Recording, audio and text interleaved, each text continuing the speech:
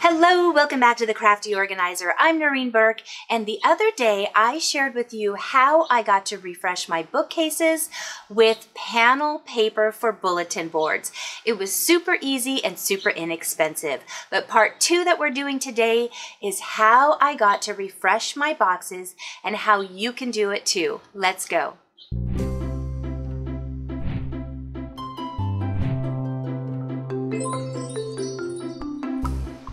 Now, before I do anything else, I want to talk about the spray adhesive. I got so many questions on this.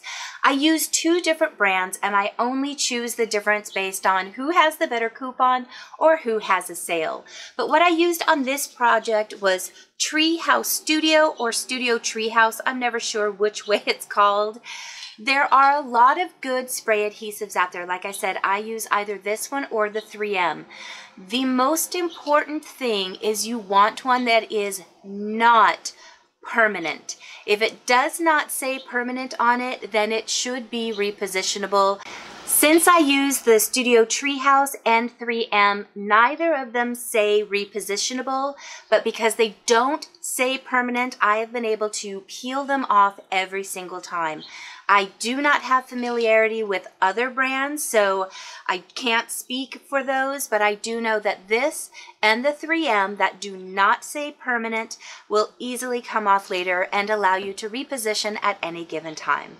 Now let's get into what I did with the rest of my area and how I refreshed my boxes. For my filming area for Annie's, you know that this is in the garage, so this area above has to be open so the garage door can open and close. But this panel is just bolted to the back of one of my stainless steel storage racks.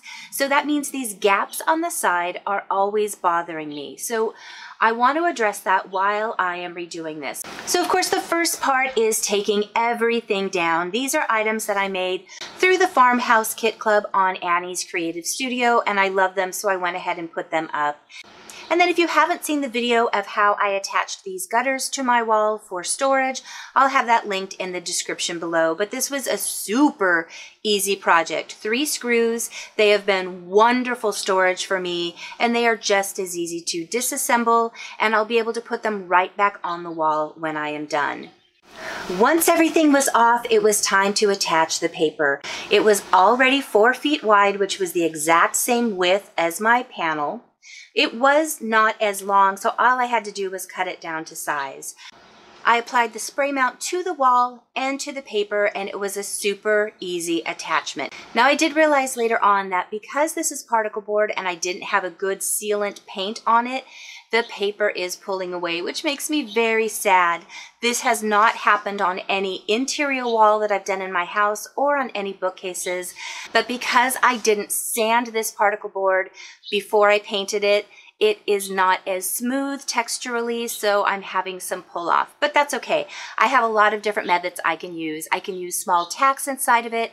I can slit the paper and spray more spray adhesive on the inside and then use some invisible tape over it to seal up those things. Now let's talk about my boxes. I got these from IKEA a couple of years ago. They were clearancing them out. I got them all for just, I think, $1 a piece. They were crazy inexpensive. And it's the one comment that I get repeatedly of, where did you get those boxes? So I've come up with a way to duplicate them, so don't go away. But for these to refresh them, I wanted to make sure they weren't glossy for the cameras. I found Matte Aqua by Krylon, and even though it was a little bit more of a mint green, I thought it would be a good enough match over the existing boxes. So here's what they look like faded. The sun has definitely bleached them out a little bit, and as I said, I'm messy, so there's some stains on them here and there. So I applied a finish on all of my boxes with just the Matte Aqua, and that gave me this perfect finish on my boxes. I am so happy with them. Now, for you to get the same result, here's what I did. I started with the Gloss Blue Ocean Breeze Krylon paint. Now this is a little bit darker in blue, but I tried it on 2 different colors so you would see what it looks like. So I used a white box by itself, and I also did this on a cardboard box. This does take several coats. I did 4 coats on the brown box, 3 coats on the white box, and my boxes that I was refreshing, I only had to do 2 coats. And actually on those boxes that didn't have any stains or severe fading, I only did 1 coat just to freshen it up. So you're going to see me repeatedly applying these, and I would only wait about 15 to 20 minutes in between coats. That's something I really love about the Krylon brand, is it dries very quickly. You'll want to make sure that you're a few inches away so that you're not getting any drips. While that second coat was drying, I decided to go ahead and take off all of that wrapping paper on those black boxes and to refresh them with the blue. Once my magazine holders were dry, I went ahead and took them in and started refilling them and putting their labels on. For right now, I'm applying my old labels to most of these. I'm still considering the polka dots on the front. This was a pretty quick project. I think I spent about 2 hours to redo all of these, and most of that time was spent letting them dry. So for the brown and white boxes, I did 2 coats of the Gloss Blue Ocean Breeze. Boy, is that a mouthful for a name. I did 2 coats of that gloss, and then I did 2 coats of the matte aqua, and that gave it such a close finish to the boxes that I have. Here's what the 3 look like side by side. One of these is the cardboard, one is my existing blue, and one is the white. Can you guess which is which other than size? So the top is the brown cardboard, my original is in the middle, and the white is on the bottom, but they all look great. I don't think from a distance you would ever know that they were different colors. Now here's something else I love if you do apply a gloss with the matte over it. I'm trying to put coffee on here to show you, and of course because it's on camera I'm having a hard time getting the coffee out, but in a second a tragedy happens and I get way more coffee than I expected. But here's the beauty about having a gloss paint first. This will wipe right up. So I don't have to worry about when I spill coffee anymore about it seeping into my cardboard and ruining it. So this was an added benefit to using a gloss first and then a matte after. So here's how they look on the shelf. And the only way you can tell the difference is the white box has a round circle at the end. Now here's my new Annie's area. I ended up adding a header at the top just to finish it off. But I am really happy with this. I think the cohesive look of this whole area is really balanced out now. And I just feel a little bit more calm in here. If you know me, if you've been watching me for a while, you know I'm going to get bored and I'm going to change this again. But for right now, I really love it. I loved the white with the black and white in the back and the blue. And that Dollar Tree contact paper is absolutely still my favorite. So I will probably revert back to it later. I've already got it underneath this sheet, which means if I just do the black and white here, anytime I get bored with this, I can just peel off the wooden panel, roll it up and save it, and then bring it back later. This is such an easy way to refresh these areas, and you don't have to throw it away once you cut it down to size. So keep that in mind if you like changing your decor like I do. So here's how the whole area looks now. You can see I've got my lights set up for filming. My Annie's area is great for when I'm doing that. A lot of you asked about that. I'll have a link to their subscription site. They're a website that does a ton of different crafting tutorial videos, ideas, and they have a huge assortment of kits that you can purchase.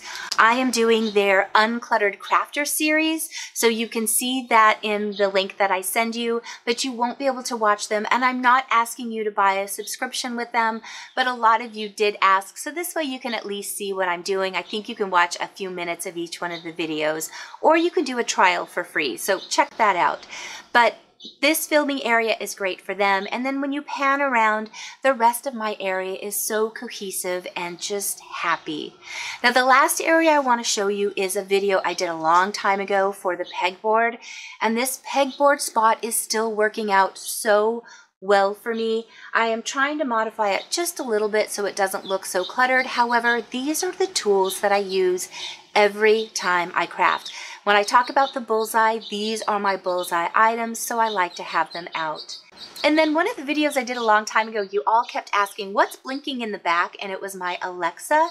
So I decided to be funny and give her her own little wreath to kind of conceal her and make it look better on my shelf. So I thought that was a funny little addition that I added in. But What do you guys think? Is this an easy enough tip? I ended up using 3 cans of spray paint to do all of these boxes. But you guys, I have a ton of boxes. I counted up, I have 12 of those magazine holders, 12 boxes, so 24 things that I had to spray paint, 2 coats, and because they were lids, it felt like there was a little bit more paint, but while I had the spray paint out, I went ahead and spray painted some of the decor that I had on my shelf, just once again so it had more of a cohesive, matching feel. So you probably wouldn't need that much spray paint. I wasn't sure how much I was going to need, so I got the 3 cans and held my fingers, and I actually have a little bit left over if there's something else I choose to unify for that look. Now, for some reason, spray paint is going up in price along with everything else, which just makes me so crabby. I did get this matte can at Hobby Lobby. I found it on Amazon and it was a lot more expensive, so check around online. Leave me a comment, let me know what you think about this idea.